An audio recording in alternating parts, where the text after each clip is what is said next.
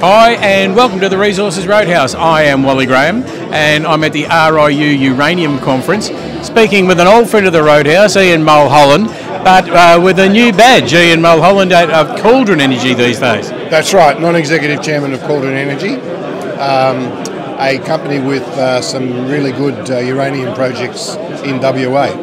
All right, WA, you know, some people may say uranium projects in WA, why would you bother? But there's method in your madness, Ian. Well, there is. Currently, as many people would know, there's a ban on uranium mining by the Labor government in WA, and that has been on and off over the years. You know, whenever the government changes from Liberal to Labor, you know, the ban comes on or comes off or whatever. But you can't change the fundamentals of a good project, and so the strategy for us is we've got a good project. We want to get it ready for when the window opens and we can get the project approved, just like a number of other projects in WA have been approved, so we can move forward and create value for shareholders. Yeah, I mean, of course, I mean, you would be remiss if you just ignored the fact and did not work the project up. You know, you've got to have it, as you were saying, we were talking before we came on air, to have the project ready to go, bang, here it is, and it's worthwhile. You've got to do it. It's always difficult to raise money, you know, in that situation, and of course, you know, you create dilution for shareholders by doing it at a lower price than perhaps later. But if we don't do the work now, when the opportunity comes, we won't be ready to go.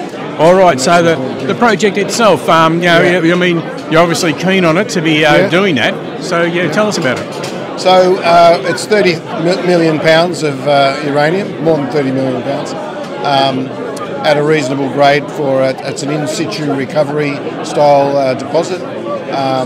There's been a scoping study done. The financial returns are quite good at the prevailing uranium price. We think the project can be probably optimised and improved.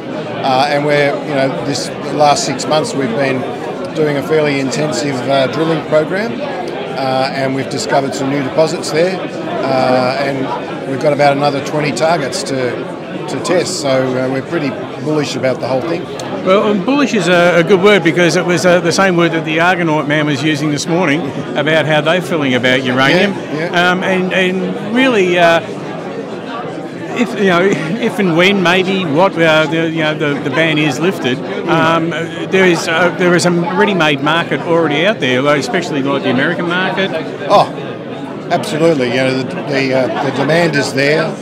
You can see all the other uranium players around the world, you know, and people at this conference, for example, they're all going gung-ho, because this is where the opportunity is. Yeah. And even though you are in WA, look, I've spoken to people in South Australia where the mining's going on, Wyoming in America, but you know, there's no reason why a mining jurisdiction like WA shouldn't probably join in the queue. Honestly, it's a bit of a crime really for a political party to have such a policy which is really based on ideology. It's not, doesn't have any firm economic basis or anything like that. So.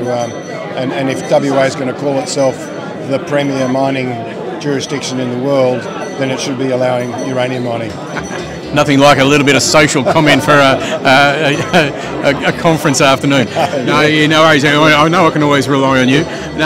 All right. Well, it sounds like it sounds to me as though you've got the project going along where you'd like it. Yeah. And we're just sort of waiting for that opportune moment to arise. That's right. And hopefully it'll happen soon.